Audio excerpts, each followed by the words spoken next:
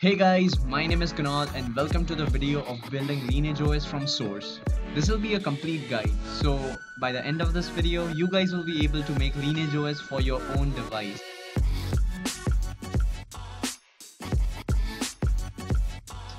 So that's pretty cool. Okay, so the first thing that we need to do now is setting up the environment. Make sure to check out the minimum requirements which I've specified in the description box below. Okay, and once you're done with that, just sudo apt-get install openjdk will install the Java development kit. Along with that, we need some packages, so just copy paste the snippet. I'll have this code in the description box below, so you can copy paste directly these two lines. Make sure to do a sudo apt-get update before all those packages. Now the second step will be initializing the repo binaries. So we'll fetch the repository, add repo binaries to our path, and give proper permissions. Again, I'll have these codes in the description box below, so you can directly copy paste these commands. Okay, now this step will probably consume most of your data. In this step, we'll be syncing the ROM source. So you can choose whichever ROM you want.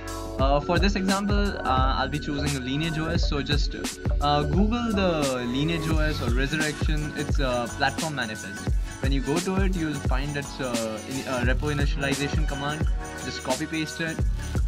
It'll ask you for your name and email address. Just put it in there.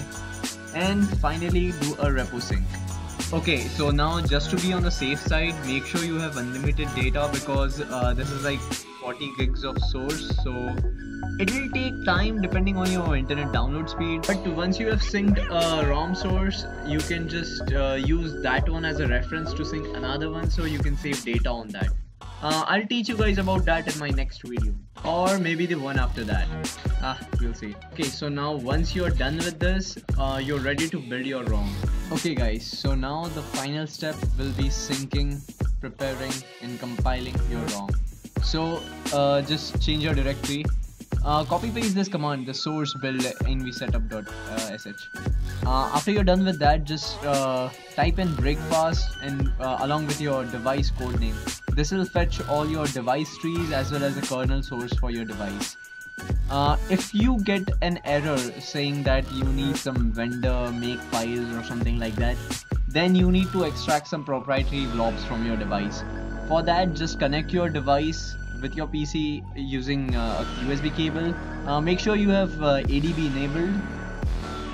Once you have connected your device to the computer, just type in /extractfiles.sh or just copy paste the command directly from the description down below, and this will extract all the proprietary blobs and put them in the right place. So it'll take care of the rest. Okay, now the next step will be turning on cache so that we can speed up our builds.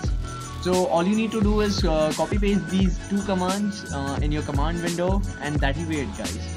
Now finally, let's compile a ROM.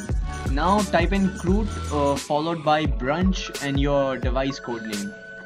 Once you're done that, it will start compiling the ROM. Now guys, listen, this is going to take a while, so I don't know, depending on the specs of your computer, it'll take time.